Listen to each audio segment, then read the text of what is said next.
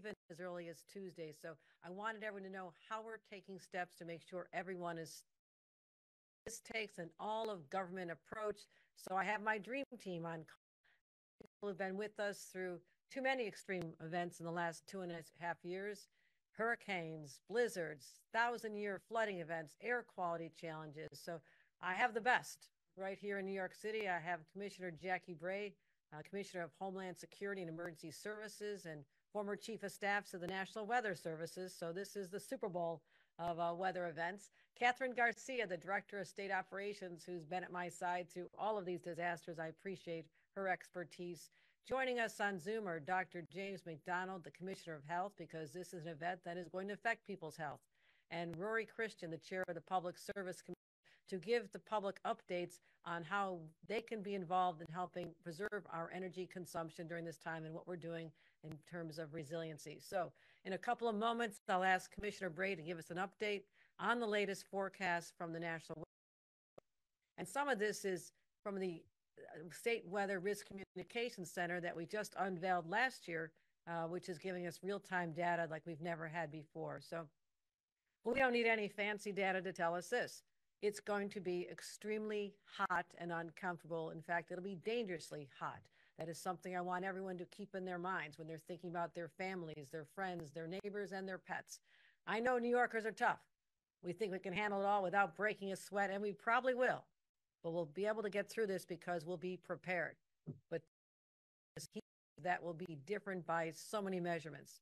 As I said, the real feels like temperature is going to be over 100 degrees, even starting today in upstate New York. This event is largely focused, as you can see from the screens behind me, that purple means extremely dangerous. That is along the I-90 through-8 corridor from Buffalo all the way to Albany and points in between. So every region of upstate is going to be hit with over 100-degree real feel. And even up on the Canadian border, which rarely sees these high temperatures, they'll have at least 4 days of a massive field temperatures of over 100 degrees up on the Canadian border. So how are we preparing? This is an all-of-government approach, and we need to focus all of our energy on protecting the health and safety of New Yorkers. First of all, do we have the right equipment and personnel in place to handle any circumstance that arises? Today, we are opening the state's Emergency Operations Center, which is a statewide hub to monitor conditions and share resources. And this includes constant communication with our county leaders. I have been in contact with major principals across this corridor yesterday, letting them know that we are ready to help them. They had a call with their emergency team and my emergency team just yesterday as well. So we want to make sure that they're ready to be able to staff all their cooling centers, have the water they need, taking care of and focusing on anywhere we can be helpful to them as well.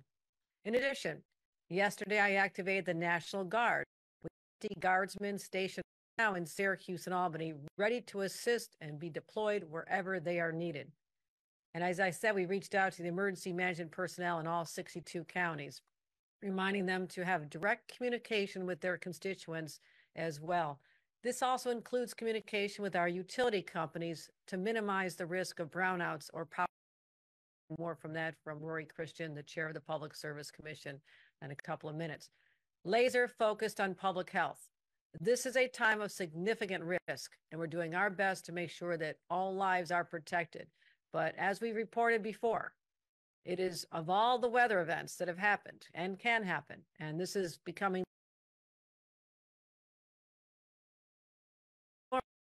here. We know that heat events, loss of life from heat stroke, for example, is the #1 of these events. And so we're for this from to well, doing guidance to hospitals and nursing homes.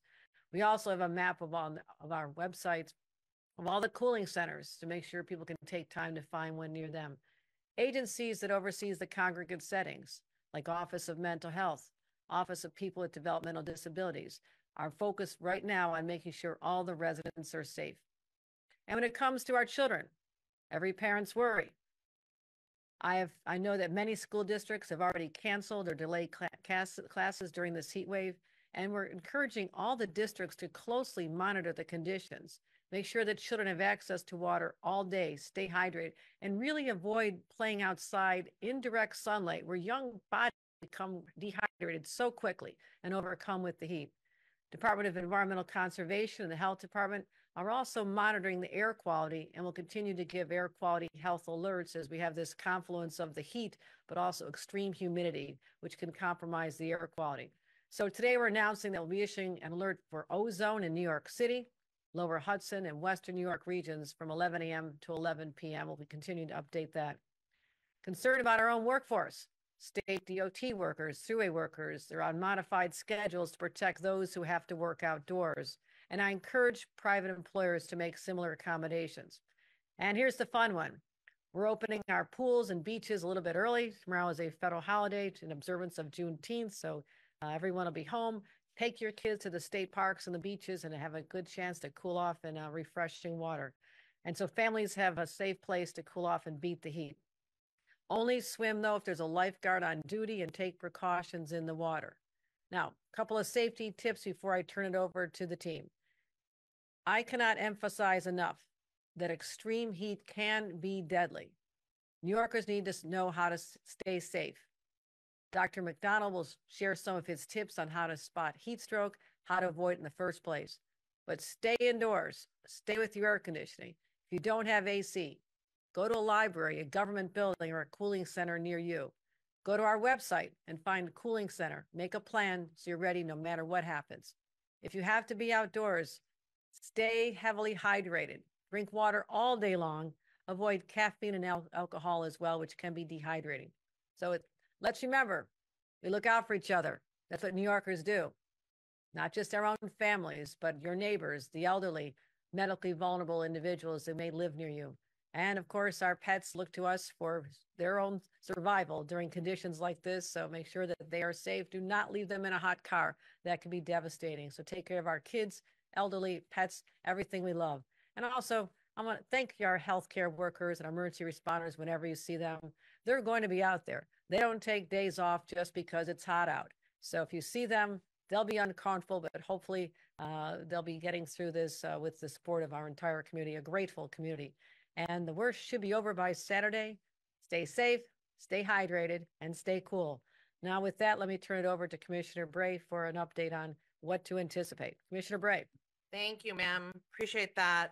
As the governor said, we're expecting 4 days of extreme heat. I just want to run through a little bit region specific. The worst heat will be in a bit of a triangle. If you think of Albany down to Ithaca over to Rochester, feels like temps 103 to 107 today. Albany and Plattsburgh themselves feels like temps at 100 today. The Plattsburgh temp, while the temperature we have seen before, no one at the Weather Service can remember a feels like temp on our Canadian border of 100, which they will see for some time this week.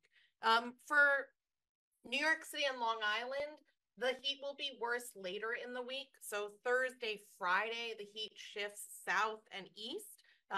While the next couple days will be no joke for them, Thursday and Friday will be particularly concerning for New York City and Long Island. But over the next 4 days, everywhere across the state feels like temps over the mid-90s. Today is the hottest, but the worst heat risks will be felt in New York on Wednesday and Thursday. And as the governor said, this is really a new normal for us.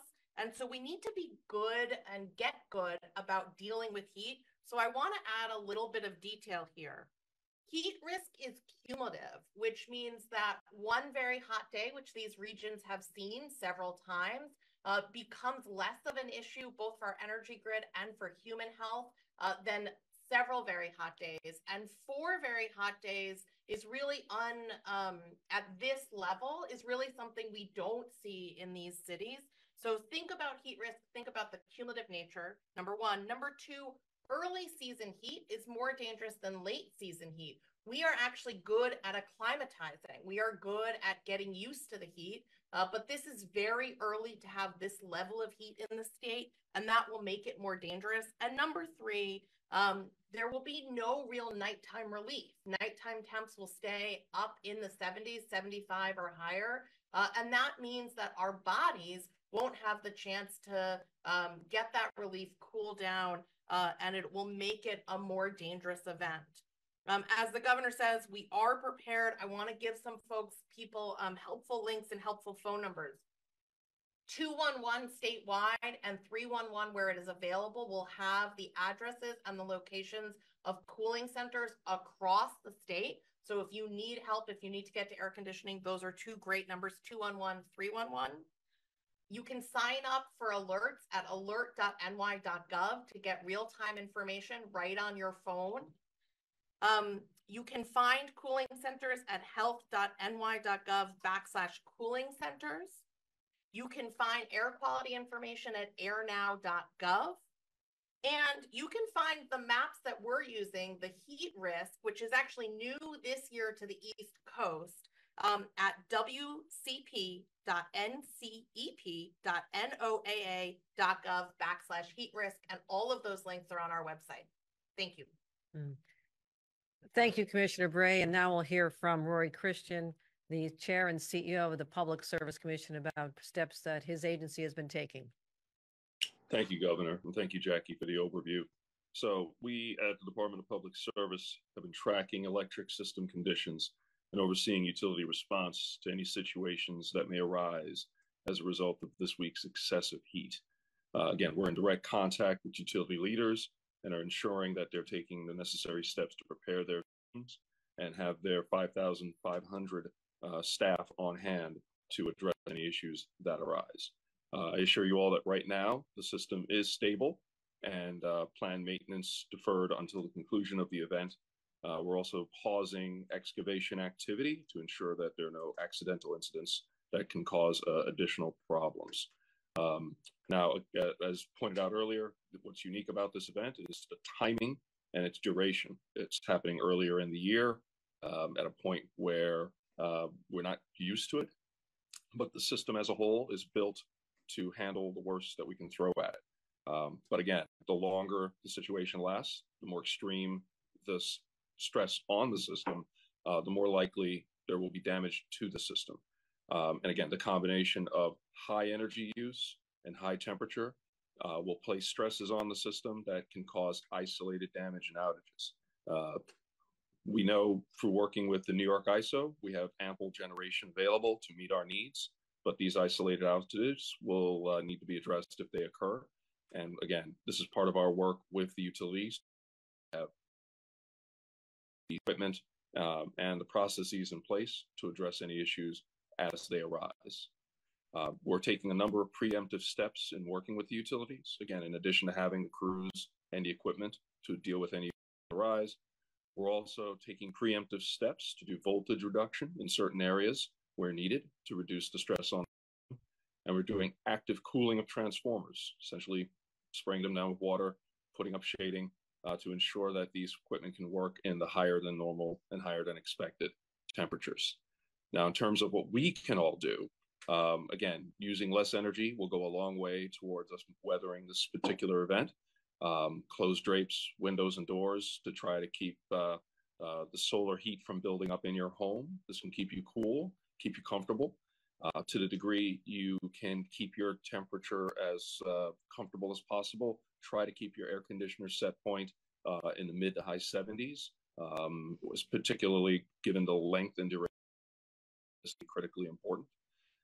Also, to the degree you can, seal any openings in your windows or any gaps around the air conditioner to minimize the loss of cooling.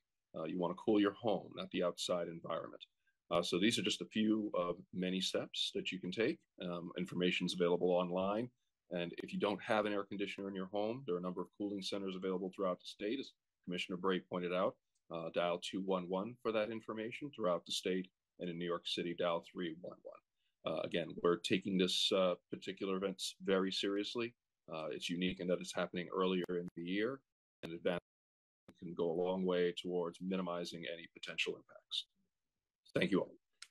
Thank you, Chairman Christian, for the update on how we're managing what we anticipate to be higher than usual pressure on our energy grid, but also what we can do personally as individuals in terms of if you're not home at your apartment, why would you leave the air conditioning on all day if there's no pets at home? So doing your laundry late at night, early in the morning, turning on the dishwasher late at night, early in the morning, all of us can be cognizant. These are actually good practices all the time, but particularly now when there'll be additional pressure by high use of air conditioning from companies and individuals during this heat wave over this week, so we can make sure that we have the resiliency and the energy generation that we need to get through this. So thank you and your agency for all the great work they're doing. Also, the effect on human beings. So let's hear